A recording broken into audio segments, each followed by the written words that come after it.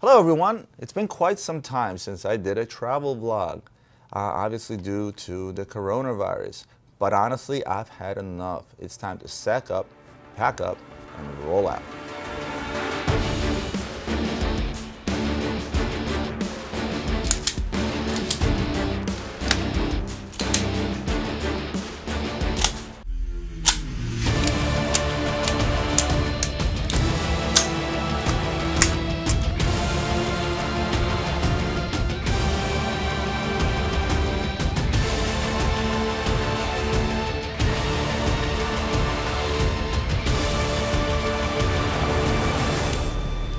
As you can see, this time my packing process is a little bit different. It's because this time we're going to Lebanon.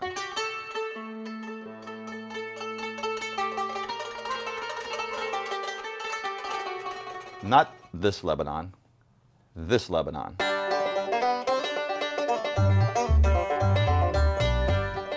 So why am I going to Pennsylvania in the middle of a pandemic? Well, it's because I'm going to meet someone I've been trying to meet for a very, very long time, and that's a gentleman by the name of Larry Vickers of Vickers Tactical. Larry Vickers here, Vickers Tactical channel. I got turned on to Larry and his class by a longtime friend and client of mine by the name of Raymond Pescatori of Sub MOA. Larry is into guns and watches, Ray is into guns and watches, so I signed up a bunch of my friends and we're going to Lebanon.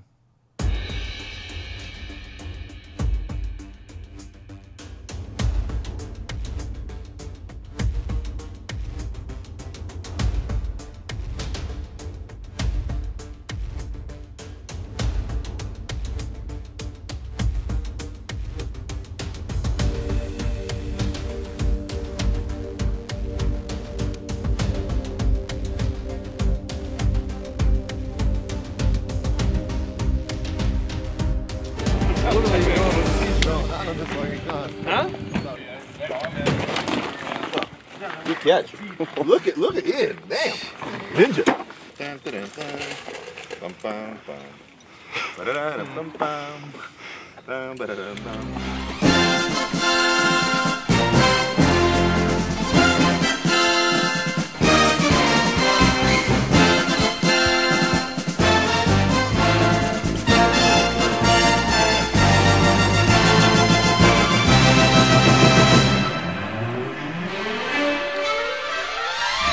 What's wrong? Actually, I have his t-shirt on. This is a popular outfit right now. And there was. Right?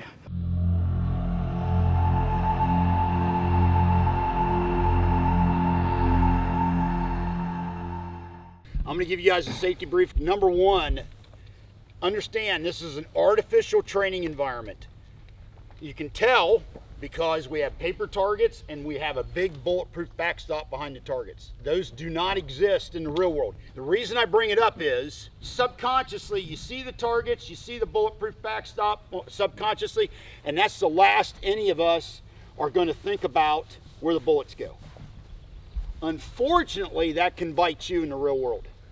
Because in the real world, you absolutely need to be aware of where the bullets are going. Because remember the old analogy that every bullet has a lawyer attached to it. Number two, treating guns as if they're loaded at all times. As soon as you've convinced yourself, right or wrong, that the gun is empty, you treat the gun as if it's made of plastic or wood. That's what humans really do. Here's the problem with that. There will come a day when you think it's empty and it's not. And you're going to pull the trigger and get a loud noise. It's like an insurance policy. The reason you treat guns as if they're loaded at all times is because when you have to cash in that insurance policy, it's worth the money you put into it. You have to raise your safety awareness game when you come to a class like this. Hand in hand with treating the guns if it's loaded at all times is muzzle awareness. So if I'm standing here with my pistol and somebody walks in front of me and I sweep him, it's not his fault, it's mine. I may have to pull the gun in here. I may have to do a variety of things to keep from sweeping somebody. If you stumble or fall, you can get the grab reflex and go on. And when you have guns like Glocks, this will turn into a loud noise. Real easy. So this really, yeah, this meets the letter of the law for finger straight, but it's not a good idea. What you need to do is go what we, like my buddy Hackthorne calls the register position. For a right-hander, it's touching the bottom edge of the ejection port. For a left-hander, it's flat against the slide. And that's where your finger needs to be. When you're searching your house in the middle of the night for some meth head who kicked in the back door, this is where you want your finger, right here.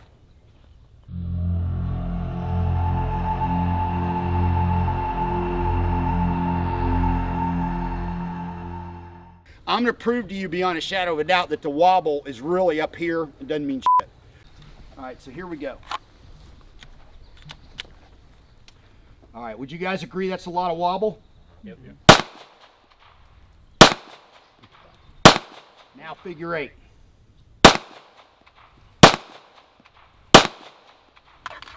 And you go, oh my God, how can that be? Real simple. The wobble that was there is directly translated downrange, and it's exactly the same wobble on the target. Honest to God, what did I see? This is what I saw. That wobble is really up here. And you got to learn, and I'm going to show you. I've got a drill to show you exactly what I'm talking about, and you'll understand. I want you to aim dead center of the head. Okay. Is your pistol empty? Okay, awesome. I'm going to put this on the front sight. All right? And I want you to squeeze the trigger and keep it from falling off. A fancy Glock there. All right, you're snatching it. Let's try it again. Go ahead and cock it.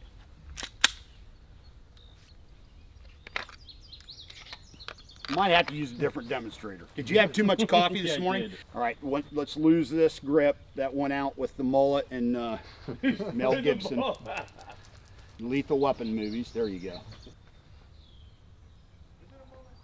Beautiful. Excellent. Let's do it again. Well done.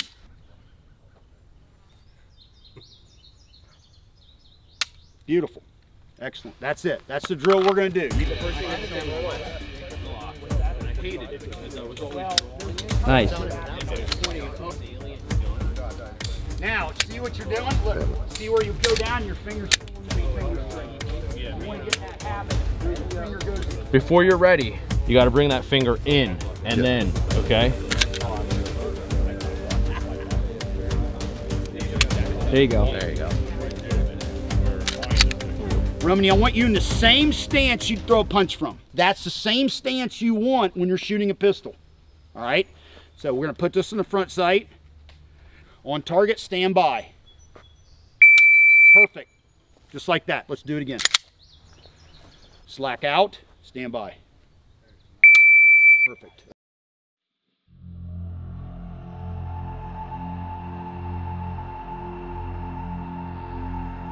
Yo, get a little slow-mo, ready?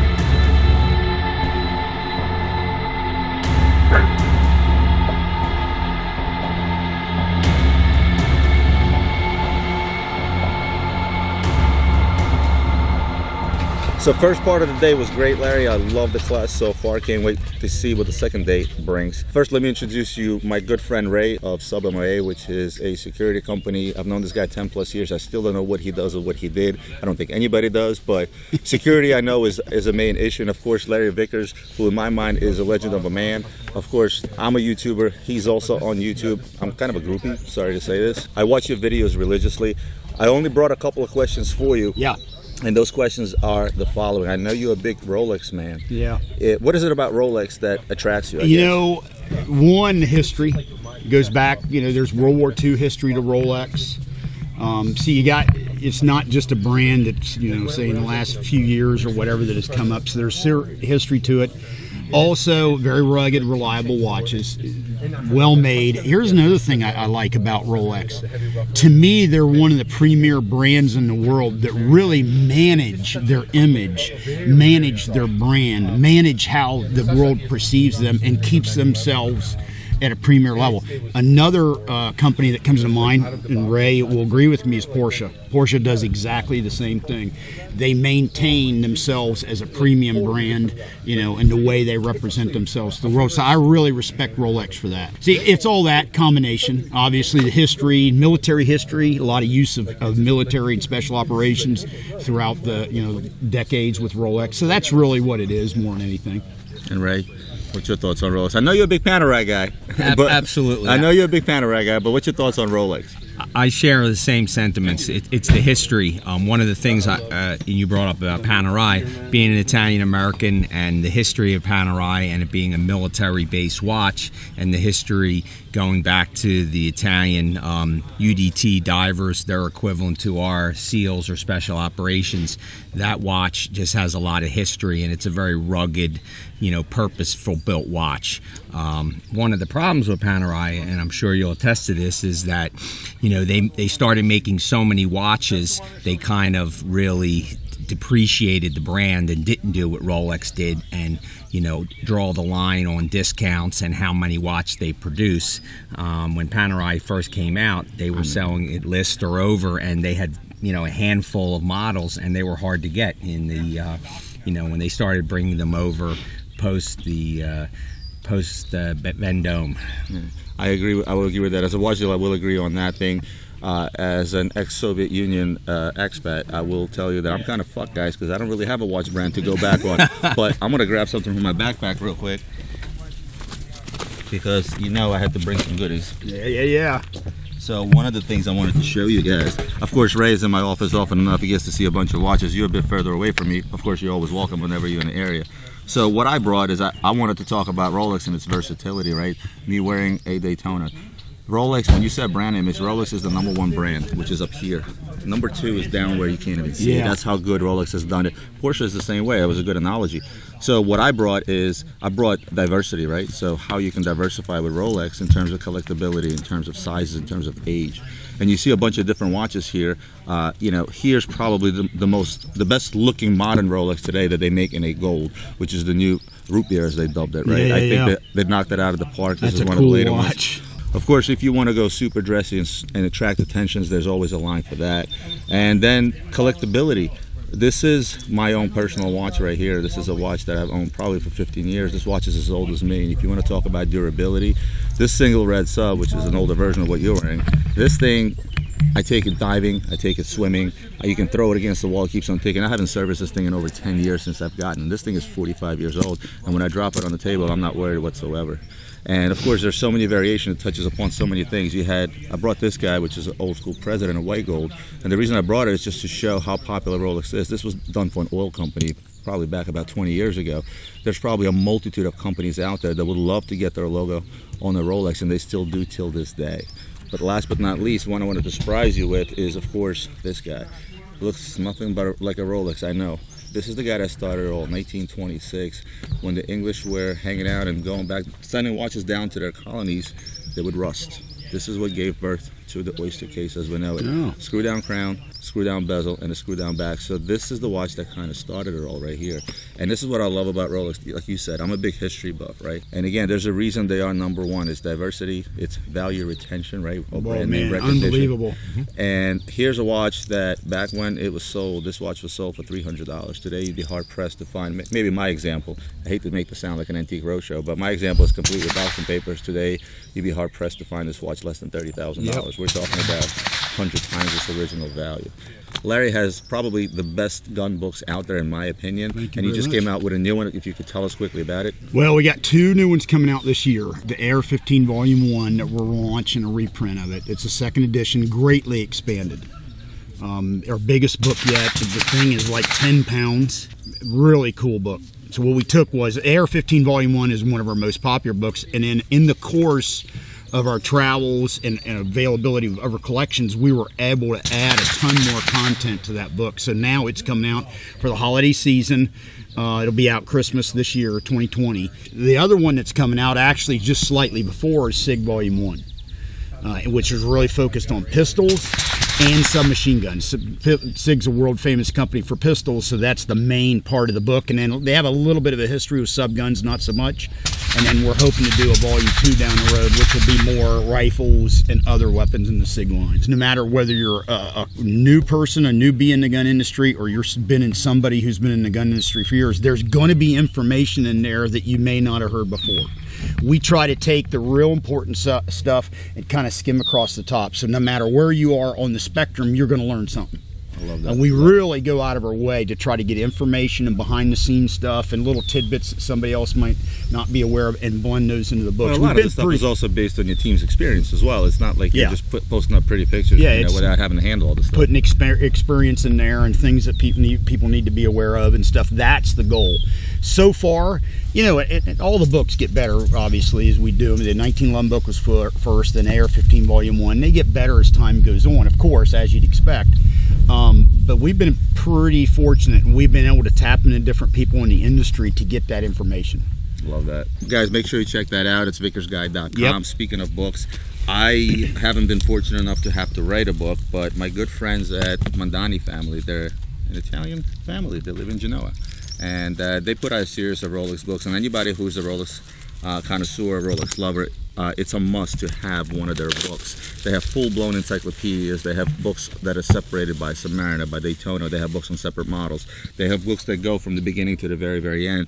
This is something different that they did. It's called Rolex Passion. What this book was famous for is its Instagram shots that she took from around the web from Mondani Trusted Dealers. I happen to be one of those guys. Oh, awesome. And what I was lucky enough, what I was honored to do, is I actually was honored to write a preface for this book. That's me. Oh, man. So I didn't write a book, but I certainly would love to share this book with you. Hope you can read this. Hope you can read the preface that I wrote. I was honored to do so when she asked me to do so. Excellent. And on the same token, of course, thanks to Ray here, who turned me on to Wilson Combat, specifically your Wilson Combat, I would love to get your John Hancock. You got it. No problem. And that's an interesting analogy, the Wilson Combat to Rolex. I think Wilson took it to a different level.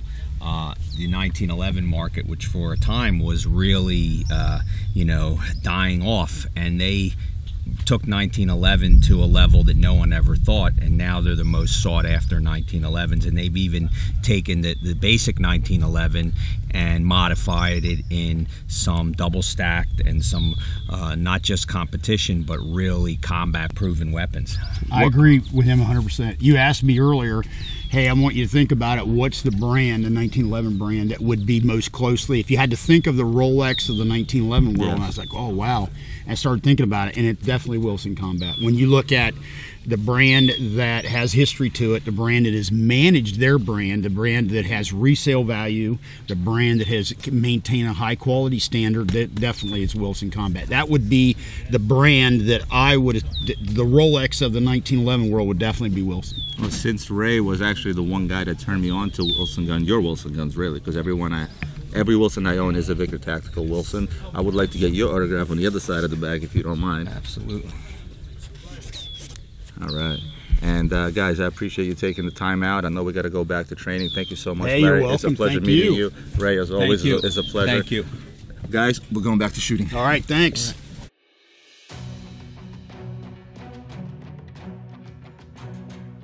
The challenge was you got to shoot from 25 yards one-handed with your weak hand, 50 yards with your strong hand, still one-handed, and then both handers from 65 yards, 75 yards, and 100 yards. But the trick is you only get 8 bullets to do so.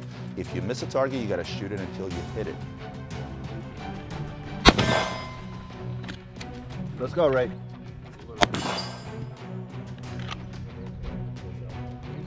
Nicely done.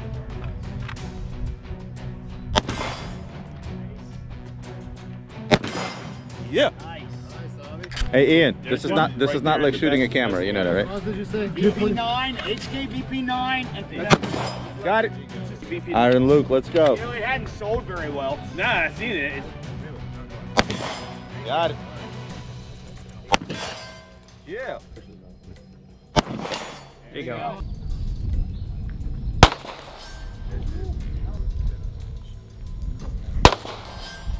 Nice. I gotta follow these guys. I'm the last. 78.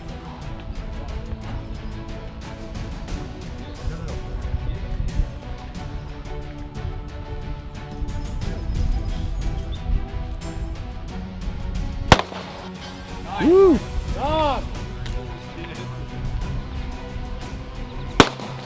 Whoa. Wow.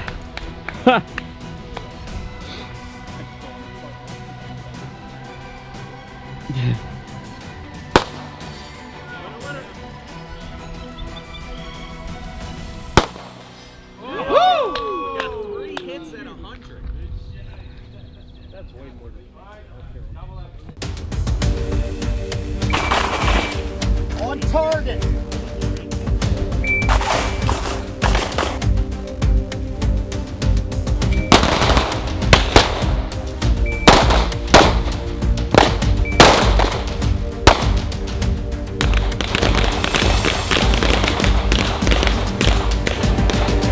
Yeah. Thank you so much. Thank you. It was a pleasure meeting you. All right. Nice to Safe meet you, flight. man. Thank Safe you. flight. And we're gonna do it again in August. Yeah. Sounds good. All right. See you then. That was great, bro. I mean, look, I scored pretty well. I was one of the guys that got to the 100-yard. Yeah. Yeah. I fucked up with the 7 yards. Yeah, I shot 3 shots at 7. But then I had one last bullet. I had one last bullet at 100 yards and I hit it.